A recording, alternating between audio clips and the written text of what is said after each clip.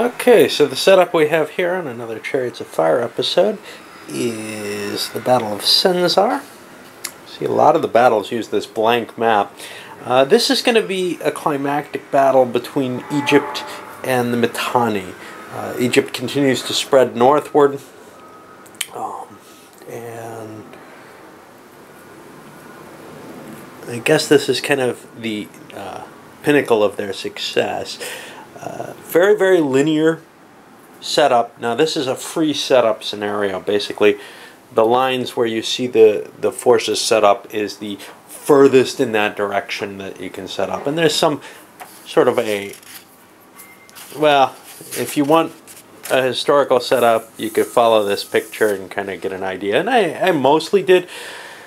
At least in terms of the major wings. I did make some changes though. I wanted the infantry second line to be, for the Egyptians, to be broader than it shows here. Here it shows kind of a dense pharaonic infantry with a second line of the infantry division itself.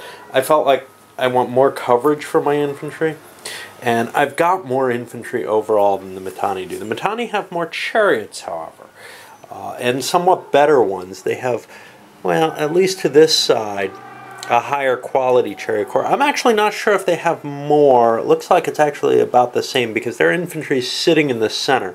Now this is a really iffy thing because it means that their overall commander, who's over here in charge of this left wing for them, is very far from their right wing, which is also chariots. And I found that giving chariots the momentum moves is good. So I see that as kind of a weakness to this setup. This is actually close to what's suggested, though, for the Mitanni, and I think that's going to serve them poorly. The Egyptians are supposed to have a slight advantage in this. They have more runner infantry. This is essentially the same exact army that we saw in the last battle over at Megiddo, except that they've assumed that the Egyptians have added more of the runner infantry. The runner infantry is very, very powerful. We kind of saw that where they break out from the chariots and can attack the enemy's chariots directly, which is something that's difficult for the shock infantry to do. And if we look at the actual, you can see I've doubled up my tables. The reason for that is I can't take one apart, and I'm like, well, why clutter? I can't take any. By one apart, I mean these three that I've got set up. None of them will come apart. I've got to figure out how to do that. It may involve taking the leg off and replacing it with a different leg. The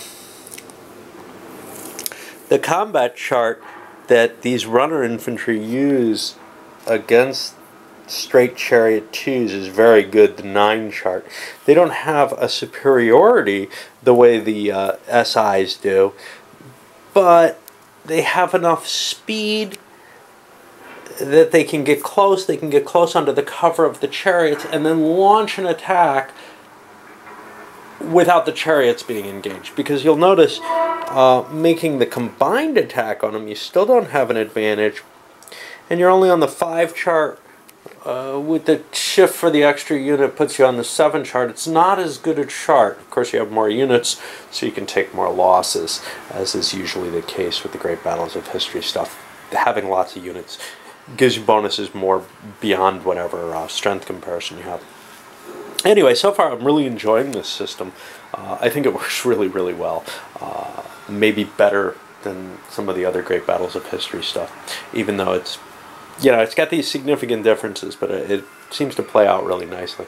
Lots and lots of wings again, which I think helps the situation when it's only just a couple of units, like in the introductory scenario.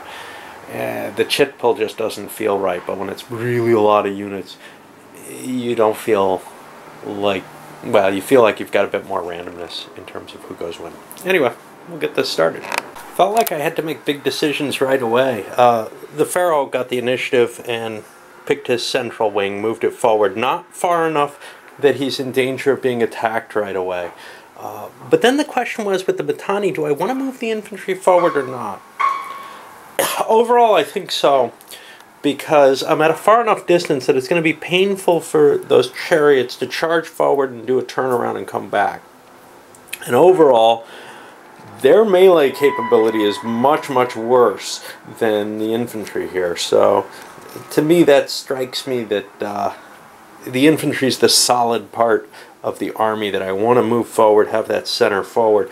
And then, if I get lucky, maybe I can swing into play and get into a position where I can kind of do outflanks, because I have a longer line with the Mitanni. Well, the momentum moves came up, both of them, and they were both successful. And you have the Mitanni throwing out something of enveloping procedure on their left flank. The Egyptians threw a right, kind of refusing the flank very sharply, but now that that particular wing just got a second activation, and it may charge in and launch an attack here at this point. I'd kind of like to develop my infantry forward, but you don't really want to pass an option, I think. I'm not sure, because there is an advantage to attack if I can launch it correctly. I've got to look, because 1, 2, 3, 4, 5, 6, 7, 8, 9. I can start doing some pass-throughs or pass-bys and hit the wing there. Of course, that's going to open up my own flank. So I don't know. Well, I decided not to advance with the Egyptians, and then the Mitanni got their cav wing action again. And what we see here is this charge forward by the Mitanni forces. This is just the moment before, right after fire combat, but before shocks. There aren't going to be a lot of shocks, but I'm picking my attacks where I have runner infantry available, either to do the chariot plus runner attacks in some cases, or pure runner attacks. Basically, the decision there is someplace like here where the Egyptians only have a chariot. I think the runner alone is a better option. Up here, though, where it's sort of mixed, I am thinking I want to attack with both, because the odds are better, but also more units, etc. I want to get the attacks in because I think the advantage goes to the attacker. When it's chariot 2 versus chariot away, when it's chariot plus runner versus chariot plus runner, we end up with the 7 chart, which I think is worth attacking on in this, because I don't have to make a tactical quality check.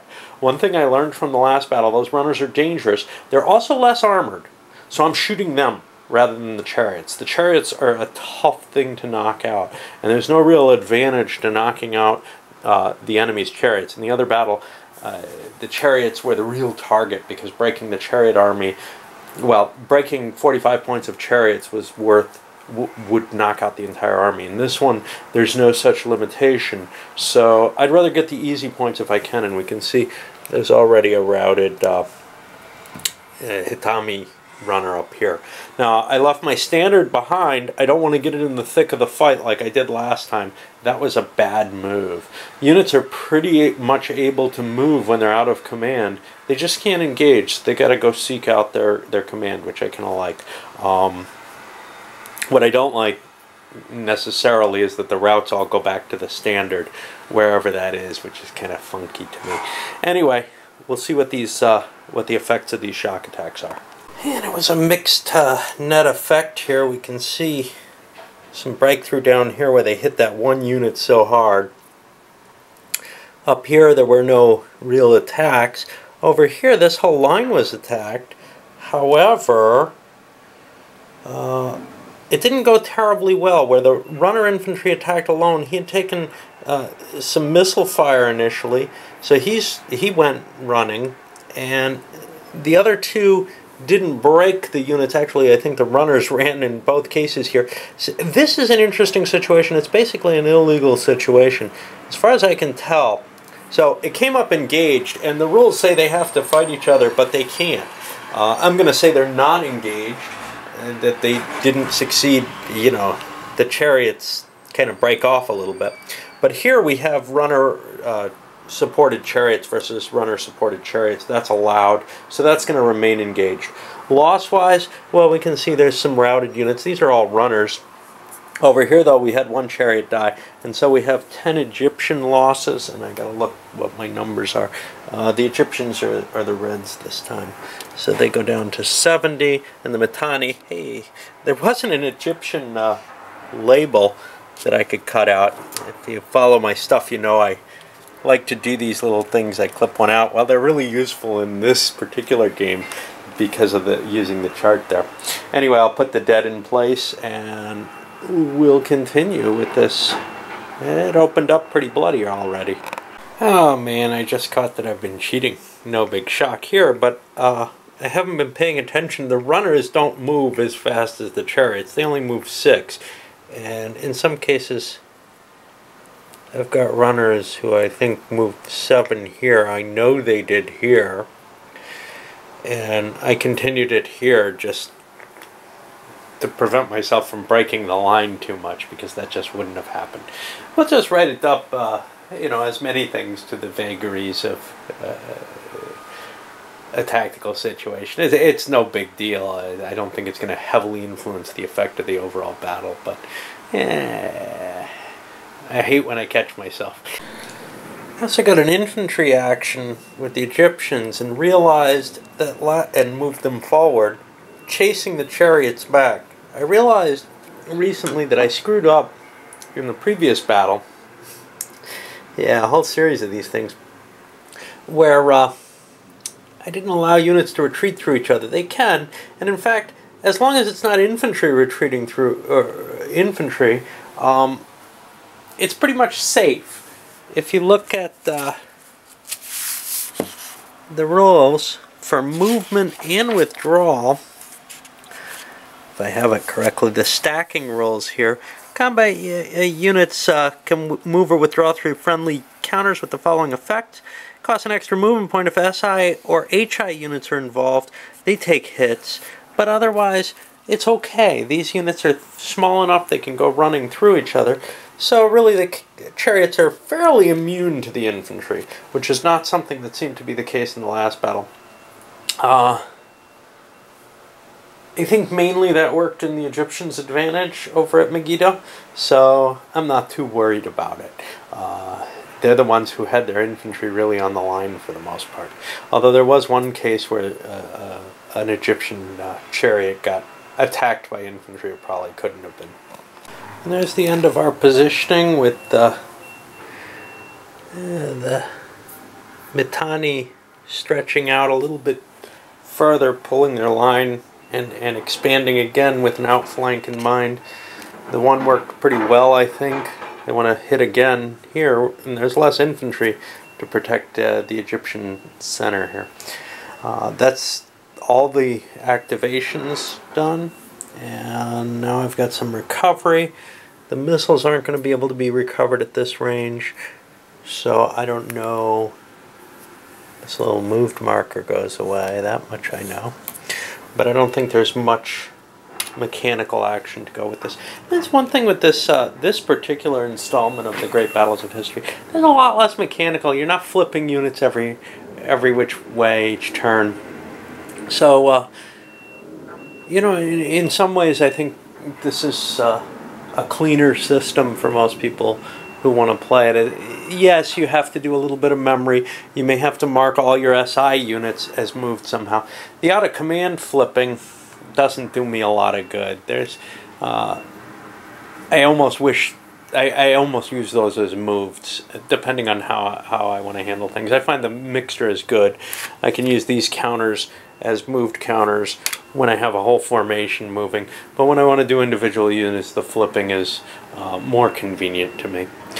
And the out-of-command flip doesn't really do me a lot of good.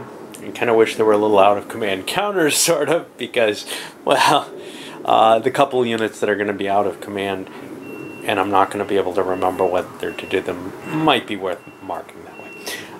Either way, it doesn't really matter. Alright, on to the next turn, and I'm going to load this one up.